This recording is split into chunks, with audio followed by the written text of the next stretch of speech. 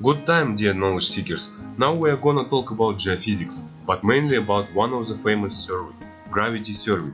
During presentation we will cover basic ideas and some advanced concepts of the method. Gravity survey measures the change of rock density by looking at changes in the gravity. This technology is used mostly in the minerals, coal and oil and gas industry. Gravity surveying provides geophysicists, geologists and exploration managers with a picture of the subsurface geology of a surveyed area, so they can see what is underground. So if we talk about the Earth gravity field, the force of gravity is not the same all over the world. It varies at different points on the Earth, and the parameters such as mountains, ocean range and tidal movements, they are all affect the gravity measurements. The most important parameter is the rock density. Here on the picture you may see the range of most widespread densities all over the world. So even the small change in the rock density, it gives a high gravity anomaly. So the rock density depends mainly on the mineral composition, porosity, its compaction and cementation. The gravity measurements are based on the Newton's law of gravitation. So it is the same as the second Newton's law. So the acceleration is directly proportional to the mass of the Earth and inversely proportional to the radius of the Earth. We may take it as a basic and also use it to the another equations.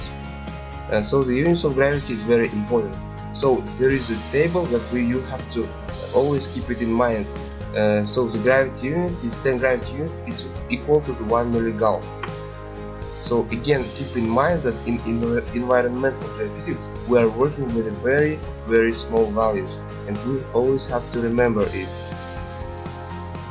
Measurement component.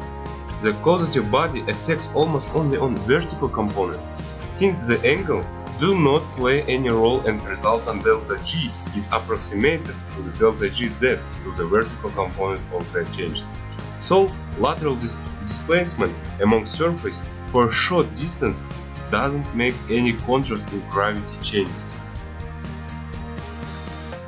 What about the shape of the Earth? Gravity varies with latitude because, firstly, non-spherical shape or Abylay spheroid or polar flattened ellipsoid, and secondly, angular velocity on the Earth's surface decreases from a maximum value at the equator to a minimum value at the poles, and difference in equatorial and polar rising is equal to 21 km. At this slide we can see the formula which can help us to define the precise value of the gravity. It depends on the displacement upon the latitude and longitudinal direction. And for additional information, gravity at the poles exceeds gravity at the equator by 52,000 gravity units.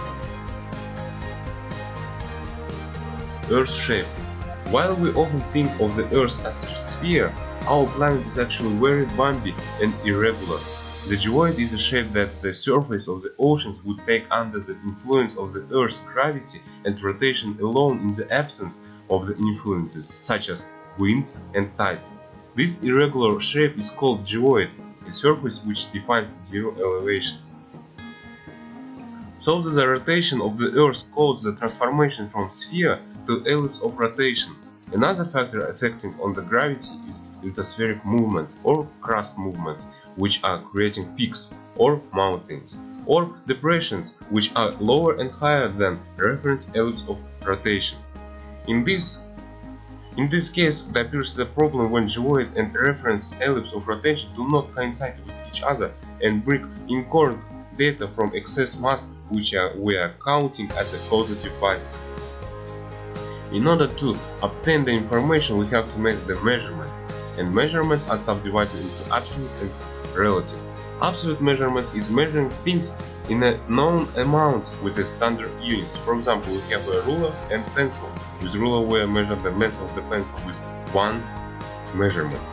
In a relative measurement is measuring something compared to another thing or estimating things proportional to one another. For example, gravimeter. It uses some fluctuations of the mass body and converts it to the change in the gravity units. So the conduction of gravity measurement depends on the Hooke's law. Here you may see the general formulas which are used in equipment and tools for calculating the gravity measurements. For gravity measurements we also use the springs and also the mass which is suspended to the spring, and we measure the time of the fluctuations in a gravity meter. The most widespread and most popular tool of the gravity measurement is Lacoste and Romberg gravimeter. This gravimeter consists in a hinged beam carrying a mass supported by a spring which is attached immediately above the hinge. So the things that you have to know about this gravimeter is that the beam is made of bimetallic material and the spring is made of quartz material, and this is done for the constant temperature environment because the whole device requires a constant temperature. So the accuracy of this device is 0.01 milligauss. So the first method of the gravity correction is the free air correction. The free air correction accounts for the extended radius to an observation point which is elevated to the certain distance h above sea level datum. So we have to bring this measurement point to the sea level datum, and we have to use the special formula which is shown on the picture. The free air correction is equal to the height times to the certain value. So what does this certain value mean? So as we go above from the sea level datum, we are changing the gravity attraction to the 0.308 milligauss per meter, and therefore we have to multiply it to the height. The next type of correction is the Bouguer correction. So we have to apply this correction when we also have some elevation distance from the elevation datum. And, we are assuming that the height is a layer of the rock with a certain density, and we have to either add or subtract it. If we know the density of that rock layer and the height, we may easily apply this correction. So the terrain correction is the correction for the Bouguer correction. Those corrections are always come with each other. For that method we have to use a gradical correction, and we conduct terrain correction in the mountain and valley regions where the surface and topography are very irregular.